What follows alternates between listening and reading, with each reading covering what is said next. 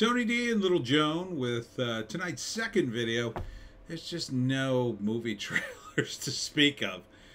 But I did come across this. Someone named Mary posted this page from the X-Men. You're not going to believe what it says. Smash like and subscribe. Thank you for smash liking and subscribing. Check out my books. I guarantee you they're written better than this. Books 1 through 10, The Pineys at Amazon.com. Don't forget, Kindle Unlimited is free. Thanks for coming out, by the way, to Mechanical Brewery in Cherry Hill, New Jersey. It was a great night. We had trivia night, and I played movie trivia. God, it was Christmas movie trivia.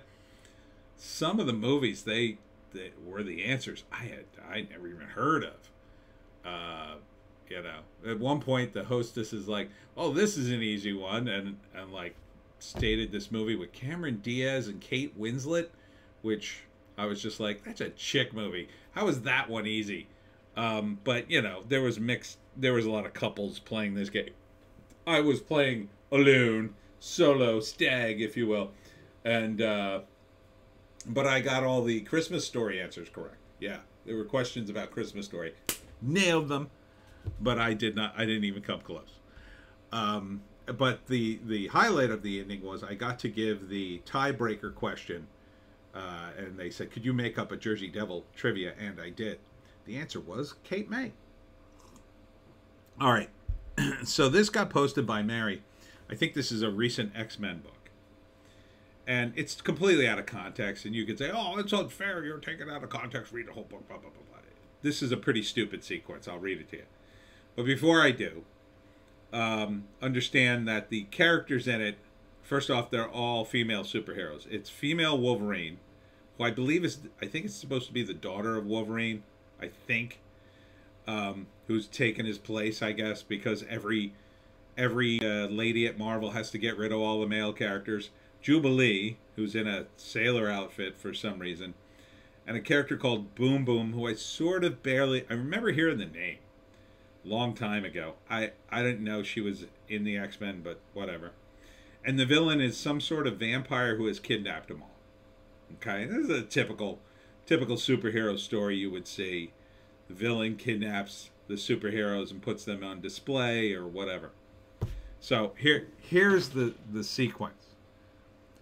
Welcome to my aquarium, lovelies. Now that I'm told that the villain is a vampire. I don't recognize the villain. Make yourself at home because you're never leaving. Okay, that's a typical villain speech. Now he's a vampire, and it seems like it's hard to tell, but I think he's on the phone. Yeah, I think he's on some sort of phone, communicating inside whatever force field or aquarium they're trapped inside. And it's the three female superheroes in these hot skippy costumes, which I assume he sort of provided, I guess. Although female Wolverine seems to be in her superhero costume. Okay, whatever. And in this first panel, it looks like Boom Boom and what's her name? Jubilee. I guess they're getting changed. So they're in their underwear in that panel. Because I guess they're putting on these costumes that he's demanding they put on. Now, he's a vampire. I think we all know what vampires do and why they go after women. They're usually seducing them. Because they're very charming and they have hypnotic powers that are supernatural, and women find them hard to resist. Okay, but now I read you the first panel what he said. Very superhero-y, comic booky stuff. Here's the second panel. He's talking to a female Wolverine. And female Wolverine says, "You like watching people piss, huh?" I swear to you, that's what the panel says. He is taken aback by this statement. What? What? Now, first off, right there, you've already gone right off the reservation. Now, maybe female Wolverine is that vulgar, and I could see that. Her father's Wolverine. He's pretty straightforward, straight shooter. It's weird. Maybe I could forgive that. But vampires, they don't get flummoxed. Vampires live for hundreds of years. They don't get flummoxed anymore. It just doesn't happen to them. They're too old. You like watching people piss, huh? Like, that would not faze a vampire. There's probably nothing you could say to a vampire that would faze him. What could you say? What could you say to a guy? And vampires, it's often implied that they live these debauched lives, right? They drink blood. They drink blood. They have tons of sex. They live these debauched lives. They've done horrible things. They've murdered people. Murder being one of the worst things you could do, right? They've murdered lots of people. It's not even a thing to them anymore. So you're telling me he gets, oh my God, she's accusing me of watching them piss. He's murdered people. He's drank their blood. He's felt the life drain from them. Oh God, she's accusing me of watching them pee. It doesn't make any sense whatsoever right there, in my view. In my view. And you could say, again, I'm taking it out of context, but that's pretty crazy. But it's, what? And she just keeps going. You like pee. You're into it. Okay, this is a pretty stupid sequence, but I could kind of maybe see it. Maybe. If you really, laid the groundwork for this guy being a vampire, but even though he's able to kidnap superheroes and put them in an aquarium, he's apparently too flummoxed to deal with this. Another thing a vampire would do, he would give them that privacy. Because again, vampires are charming. They charm the ladies. Why wouldn't he give them that space? Anyhow, he says, no, that's not true at all. He's still very flummoxed, it sounds to me, from the dialogue. Female Wolverine again. Then why can't we use clothing racks to do our business in private? First off, that's a terrible way to word that. The question should be, then why can't we have a private place to do our business? That would be the question. And maybe you'd ask that before you'd accuse him of liking pee. Because see, if you just said, hey, maybe the first time you had to pee, you'd say, hey, wait a minute, I don't want to pee here. There's no walls. I'll wait till he comes in and I'll say, hey, there's no privacy here. Like, that would be something to do. Doesn't make any sense to do it in this order. He says it's a security concern, and they interrupt. Female Wolverine interrupts the vampire. It's an excuse for a poorly disguised fetish. Now, maybe in the other panels, they catch him looking like, I don't think so. Now, the character, I think this is Boom Boom. Aw, little piss boy. Like, immediately chimes in. She's not, I guess she's standing kind of close enough to overhear this, but it seems like, and now she's already dressed completely. In the previous panel, she doesn't appear to be dressed. She appears to be in other clothes, completely other clothes. In fact, I think looking at the back, if that's those two in the background in the first panel, it appears like Boom Boom is now wearing the leggings of that Jubilee were wearing, and Jubilee's now wearing the skirt Boom Boom was wearing. I don't know what's going on there. Either that or it's just some other women in the background. But she immediately chimes in, "Aw, little piss boy." That sounds like the writer speaking for both Wolverine and Boom Boom. That sounds like they're talking in the same voice. You can imagine one character being vulgar, one female character being vulgar, maybe another one like saying something different. No, it's the same exact thought process, it sounds to me. "Oh, little piss boy." Then Jubilee, who I've never seen talk this way in old X-Men comics. "Piss baby, pee boy." Like that's some sort of thing we should all connect with. "Little baby loves pee," says Boom Boom. They're lecturing him. Ladies, lecturing is not a good look in comics under any circumstances, but this is particularly disturbing. It sounds like all three of your female superhero characters are speaking with the same voice about the same subject, P. And they're accusing a vampire. My understanding is a vampire anyway. He's not alive. He doesn't care about P. He cares about blood. That's my understanding. Now maybe it's a different kind of vampire. Maybe it's more like a Morbius vampire. He's alive, but he drinks blood, or he's got vampire-like powers. I don't know. I was told he was a vampire reading the comments in here, but I'm not going to buy this comic. What are you, out of your mind? With dialogue like this, they're talking about a pee fetish. What the hell is that? Like, and this is a comic book. This is a comic book meant for children. Who is this for? Is it for children? Why are you talking about this? Why are you talking about this in a context that, well, children understand what pee fetishes are, obviously. No, they do not. Nor should they. So if this is not for children, then the next question is, who is it for? There are a lot of adults that would be like, pee fetish? What the hell's that? That sounds gross. This is a superhero comic. They're supposed to be fighting this guy. They're supposed to be defeating him. How is this a strategy to defeat him? To lecture him? He's a vampire. Vampires are normally hundreds of years old. This wouldn't bother him in the least. Not in the least. Oh, you got a fetish. No, he's a vampire. I'm sure vampires could have a fetish, but they're not motivated by sexuality anymore.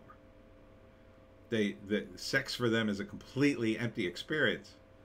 The only thing that's not an empty experience is draining the life out of some living creature. That's about it. And maybe toying with their emotions. He's not toying with them. They're toying with him. And that doesn't make any sense. At least if he's a vampire. Now, someone in the comments section posted another panel for this, in which Boom Boom says, or the vampire says to her, "You dumped me," to Boom Boom. So I guess they were dating. And she responds, "But you cheated on me." So now we're to believe that these two had some sort of relationship, some kind of dating relationship, and she would just talk to him like that. That's not the way you talk to somebody who you were in a dating relationship with. Because she could more easily appeal to him from, you know, the days when they were dating. She would probably say the appropriate dialogue for Boom Boom would be something completely different. Like, if she knew, for instance, he did have a fetish and that it would embarrass him, then she would say something like, "I know what your fetishes are. We dated." I don't think she does. I think this is just, I don't know what this is. Other than humiliation, you know, of the characters and the writer, who thinks they're doing something clever, I guess. But again, I mean, all three characters sound like they're talking with the same voice. They came up with this bit. They thought it would be funny. I don't know who thinks it's funny. It's just weird. It's just like, what? In order for this to be funny, the character that they would accuse would have to be in a position where being accused of something like this would embarrass them. It would just humiliate them. Like, if this guy was some sort of, I don't know, king. Like, if they had done this to Dr. Doom, I'd imagine he'd be pretty embarrassed. And he'd be infuriated, in fact. He's a, you know, haughty monarch of great power. To be accused of something like this, he'd be pretty upset. But you're talking to a vampire. And once more, apparently a vampire who dated one of the characters. That's not the way you talk to somebody you used to date, whether you're mad at them or not. You know too much about them. So the dialogue should be something different. Now, if she knows this is a tactic, she would also know it wouldn't work. If this is a tactic to embarrass him, she would already know, having dated him, whether or not this would work. If this does work, well, then we'd have to know something about his character to begin with. Like, he doesn't like to be accused of anything unusual. Except he's already kidnapped a bunch of women and put them in an aquarium. So he's already an oddball. He's already a vampire who's lived how many, I don't know, lifetimes. He's probably not embarrassed by anything. He's probably he's probably more depraved than anybody at Marvel Comics currently working there. And that's a high bar. So the more, I don't know, sensible thing would be that maybe Wolverine and Jubilee got this idea in their head, and not being all that smart, decided to try to humiliate the vampire, and then maybe Boom Boom chimes in with something like, come on, and calls him by his first name. Come on, I don't know what his first name is, Frank. Hey, Frank, I mean, seriously, can you not give us a couple of cubicle walls? You know, something. And the female Wolverine says, why can't we use the clothing racks to do our business in private? Why don't you just move them yourself? Like, did he not give you permission to move them? Could you not hold up the clothing around your fellow women as they did their business until they were finished, so no one could see them? Because that would be a solution. There seems to be enough women in there. Yeah, there are at least 5 women in the first panel. 4 of them could hold up a dress or sheet, right? Each of you could hold up a sheet like this in a square, while one of the women was in the center, going to the bathroom, getting changed. Instead, you decided that the smart thing to do would be to pee and poop in front of him, allegedly. I don't know, are there cameras? And then accuse him of having a fetish. It doesn't make any sense on its surface. And this is the level of writing at Marvel Comics. If I was the editor here, I'd be like, what the F is this? What the F are you writing? Who is this for? Who is going to laugh at this?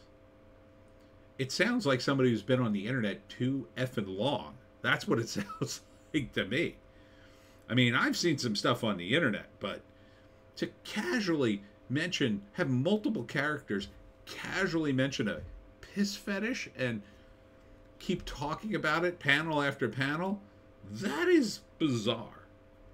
In a superhero comic where that kind of stuff, I can safely say, in the hundreds and hundreds of comic books I've read and purchased over my many years, I have never, ever seen a conversation like this.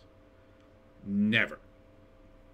Never once do I recall. And I've read some fairly dirty comics. You know, some alternate comics. I read that Strange Fairy comic that was totally X-rated. It was in the store. I was flipping through it. All the women were buying that one. Like, what is wrong with the writer that they thought, oh, this will be funny? Piss fetish. What is wrong with the editor to go, what? Why is this in your script?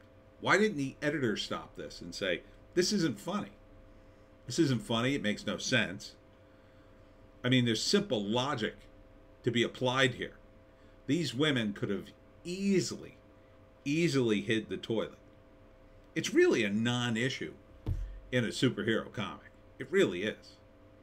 I mean, never once in the old days did, you know, characters who were trapped say, oh, you know, we don't have good bathroom facilities here. That wasn't an issue, because if you made that an issue, you spend an entire page on a comic book that these days is about 21, 22 pages tops. Back then, at least, they were a little longer than that. That eats up a page. A page you can't afford to eat up because there usually was a lot of action, not a lot of blah, blah, blah, blah, blah, ladies. So this doesn't belong here. This should have been knocked right out while the characters come up with a plan to escape the aquarium. That's usually what a comic would be. Oh, I've trapped you in the aquarium, X-Men. You'll never get out. Oh, we've got to do something. If we don't get out of here, he'll, keep us here forever. Ah, I have a plan. Oh, what's your crazy plan? Well, if we do this, this, and this, we can somehow escape. And then we'll initiate it during the big show, and then they would do it. Something would go wrong, but then they would initiate most of the plan, maybe change things on the fly, and then see an opportunity and run for, I don't know, the escape hatch or the ship, or I don't know where they are, some sort of strange aquarium with costumes. I don't know. I don't know why you'd call it an aquarium. Aquariums are for fish. I think what you mean is a terrarium, which tends to be drier, maybe, or a cage, exhibit. Aquariums are for fish. It has the word aqua in it, you morons. What else is wrong with this? Well, the artwork's not very good. I mean, that first panel, again, the two characters in the first panel in the background appear to be Boom Boom and Jubilee. Jubilee is wearing pink leggings with stripes, and Boom Boom is wearing a blue skirt. And then in the third panel, when they show up again, Boom Boom has the pink leggings on and a completely different dress.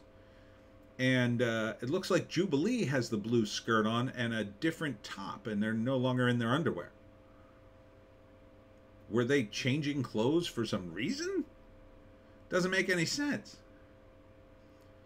And why aren't they using their powers to get out of here? Now, that's probably established in earlier, I don't know, some superpower dampening thing that allows them to be trapped. That's usually the case in these comics. It doesn't make any sense. So, checking in with Marvel Comics, ladies of Marvel Comics, you've done it again. I think you've set a new low bar for yourself. Jesus, this would be embarrassing if it was a fanfic. And I hate fanfic. Oh, I've done many a video on how much I hate fanfic and think it's like worse than cancer. This is worse than fanfic. Oh, by far. You have no excuses for this. You had people approve this. You had someone, I was going to say a guy, but it was probably not a guy.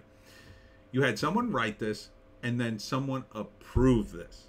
Now, if they did this the Marvel way, they did a plot, no dialogue. Then they sent then they did the artwork, sent the artwork back to the writer to write the story. That is when an editor should have stepped in and said, what the F are you doing? Everybody sounds the same. And why are you talking about pee? Makes no sense. Anyhow, that's my rant. I suggest, once again, that you fire everyone at Marvel Comics. You can hire me. I'd be happy to hire everyone at Comicsgate to take over Marvel Comics and publish actual comics that people would want to read. I would hire very base talent. Now, I don't know about the artist. This art isn't great. It's not the worst I've ever seen. It's not great. I mean, for Marvel Comics, I would want something a little more top tier than this. From panel to panel, it's not great. The coloring's okay. But this dialogue, this writer has to go, in my view, and your editors, absolutely. That is really what you need at Marvel Comics. You need good editors and good writers. And that's what, back in the day, when they had a continuity, when they had actual stories, that's top-notch to me.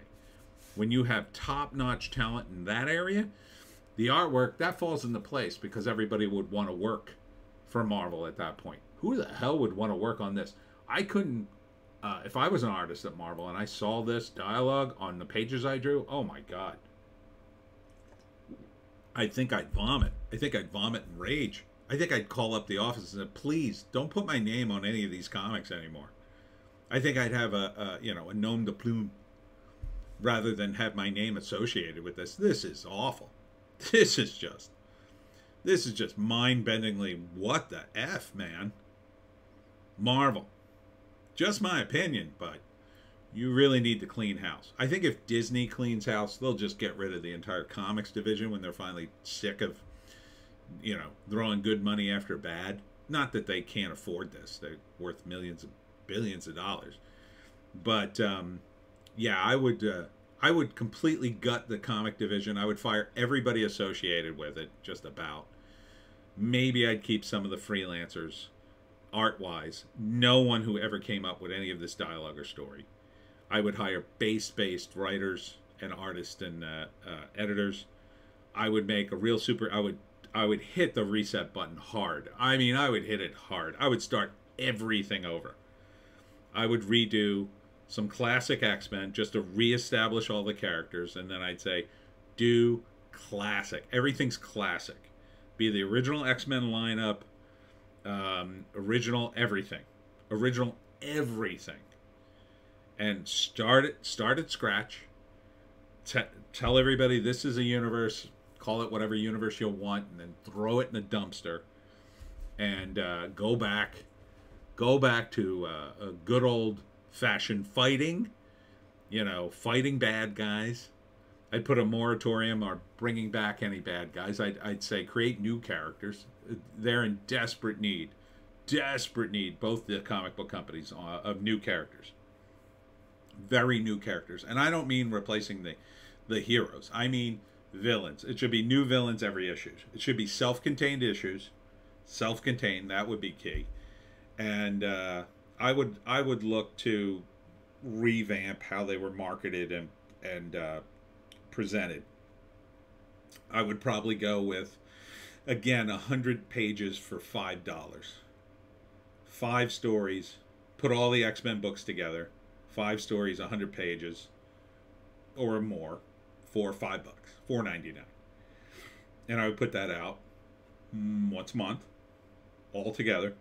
And I do that for every book. House of Spider-Man, House of X, House of this, House of that. Maybe 12 books altogether. Cut it down to cut it back to 12. Maybe less, maybe 8. And just do, a book a week. Or maybe 2. 2 books a week, let's say. Thick books, $5 a piece. Lot for your money. Maybe 4 news stories and then a classic story. That way you could save money, but maybe burn through some inventory stories if you have any left worth a damn. I can't imagine the inventory stories that must be sitting around at Marvel Comics. Jesus. Christmas. It is a S show. I was talking to somebody about comics tonight at the signing, and I just said, you cannot imagine. You cannot imagine this page. I was talking about this page. I said, you can't imagine what was in the damn page. He couldn't believe it. He couldn't believe it. Or you could just keep going down this path, Marvel. I think Disney will close you down. Just close you up. Hand these off. Hand the IPs off to anybody else willing to pay the money. And just manage the licensing. Until they can build it back up again, or until there's zero interest, and then they have to relaunch the comic book division somewhere, 20, 40, 50 years down the road. But at this point, you've basically killed it, ladies of Marvel. I think you've more than killed the Marvel D universe at this point. I don't think these comics do anything for anybody anymore. You've driven the fans away, and they're looking for something new. So, I'd be happy to take your money and fix the problem, but I have no delusions there. There's no way, I think, that Disney will even care to revamp this stuff. I think they're just going to run this money train as long as they can, and then just call it quits and then move on to something else. Assuming they are even in business in 10 years. I mean, at the rate they're going. I do not like the looks of them. No. All right. Sorry to rant so long, but that's it for me, Tony D, and Little Joan. Check us out on Odysee, Bitchute, Rumble for more bass takes. If you can get a more bass take than that, ask for your money back. Thanks for tuning in, and we'll see you